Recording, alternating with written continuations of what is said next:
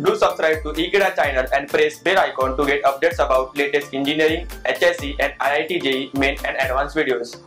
Hello students, today we are studying chapter Human Health and Diseases. In that we are studying topic pneumonia. Now when I talk about pneumonia, especially it occurs in younger children, the congestion of your lung or there is filling of white secretions in your alveoli. That's pneumonia. Let's study more about it. Pneumonia is very common to younger children, especially children below 5 years of age. Now, it is an inflammation of your lung, precisely your alveoli. Alveoli are nothing but bag-like balloon structures which are just present at the end of the bronchi or bronchioles, which help in passing of oxygen as well as carbon dioxide. It's a semi-permeable membrane which allows oxygen to gain entry into the tissues and removal of carbon dioxide. There is a congestion in pneumonia in the alveoli region. So if there is a congestion in your respiratory tract as well as your alveoli, there will be difficulties in breathing. That happens in younger children in pneumonia. Along with that, the organism that is especially the causative agent of pneumonia is Streptococcus pneumoniae. Now, viral pneumonia is caused in some individual due to influenza viruses. One of the most common symptoms of pneumonia would be difficulty in breathing, body aches, fever. Along with that, your sputum could be greenish or yellowish in color. That's a symptom of pneumonia.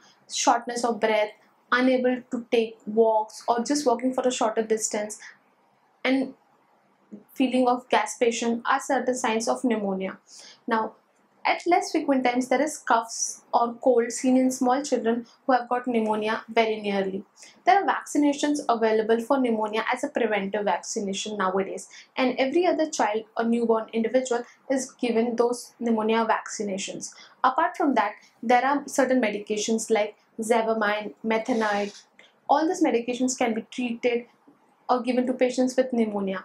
Now at young individuals or adults, pneumonia is rarely seen, but especially in lower individuals or smaller children, as their immune system is slowly and steadily developing, they are more prone to pneumonia or Streptococcus pneumoniae.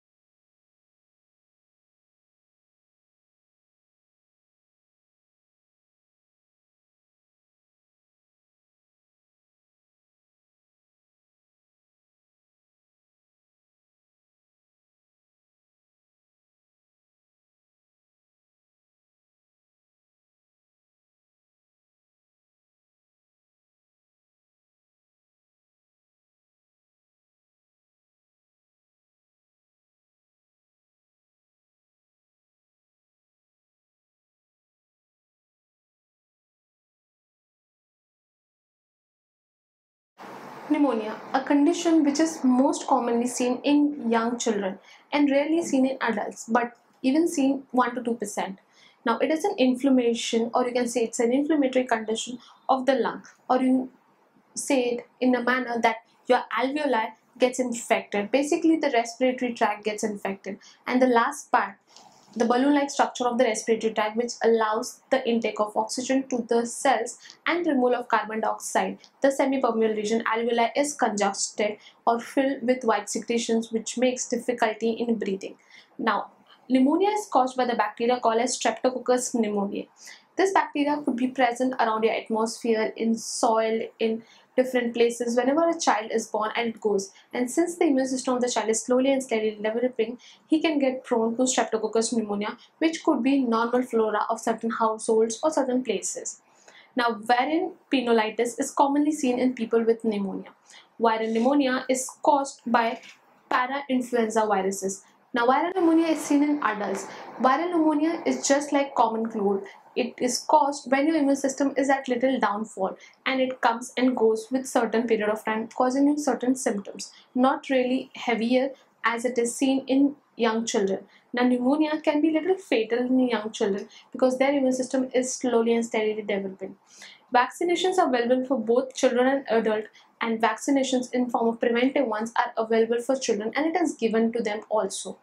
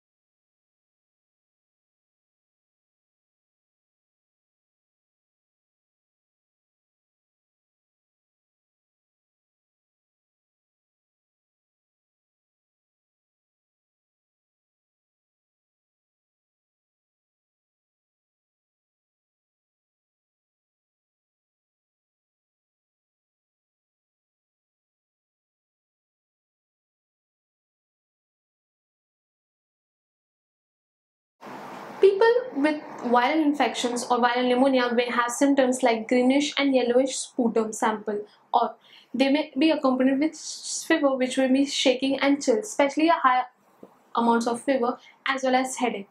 Now, shortness of breath with sharp stabbing in the chest is seen in children as well as adults with pneumonia.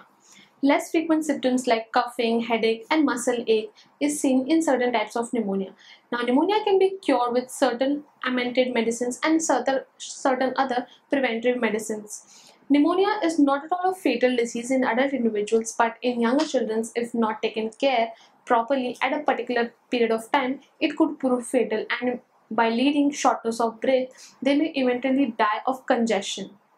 Students, in this part of the chapter, what we came across was pneumonia, how it affects young children and how it affects adults in different fashion and manner. We have come across this. I hope you are clear with this concept of pneumonia. Thank you.